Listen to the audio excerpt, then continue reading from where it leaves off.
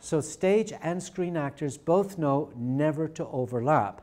Stage actors are told that when they're on stage with another actor, never to point. Where did your eye go? This finger, yeah? Stage actors are told never to point unless they're directed to do so, because the minute you're on stage and point with another actor, you steal the scene. You become the focus, the center of attention. Now hold that thought for a minute.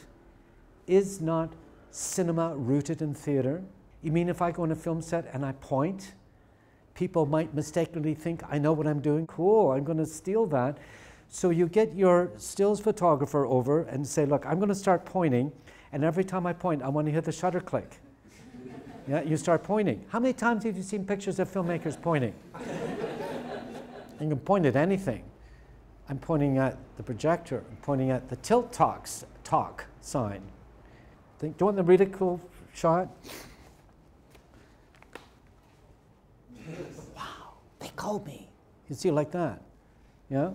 And suddenly it looks like you know what you're doing. Paul, can you come up? I'm going to show you another trick. I should just stand up here for a sec. Okay, so let's say this is a red carpet, yeah, and this is all the press. Step and come over here. Step and repeat. Why do you want to be on this side and not on this side?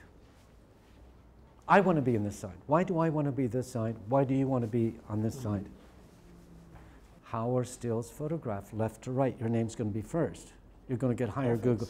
So I learned this from Keira Knightley and Sienna Miller. They came to BIFA. They kept switching sides. I said to Keira, why are you switching sides? And Keira said, because those are my people, but those are Sienna's people, so I'll give her that. And she told me she gets 35% higher SEO on Google. Thank you, Paul. Do you want this back? No, you can keep it.